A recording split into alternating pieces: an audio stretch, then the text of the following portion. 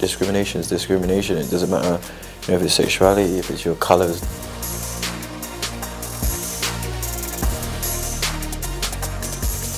All I'm saying is we need, as a collective, to kind of take responsibility and know this is a new age where, colours doesn't define who you are in society and how you are looked upon in this life, and shouldn't be.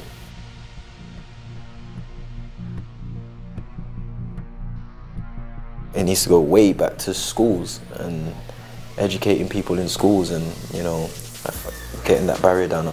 Don't judge a race from what you've heard or from what people's talking about in the past and from generation.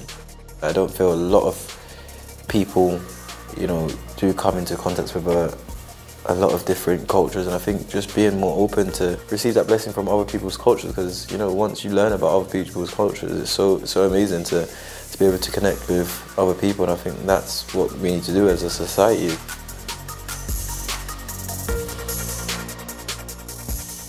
All I can do is try to voice my concern, and hopefully the other players as well. People start listening and people start doing things that can actually benefit not just us, but football and society. I'm Raheem Sterling, and I support the UN's Fight Racism campaign.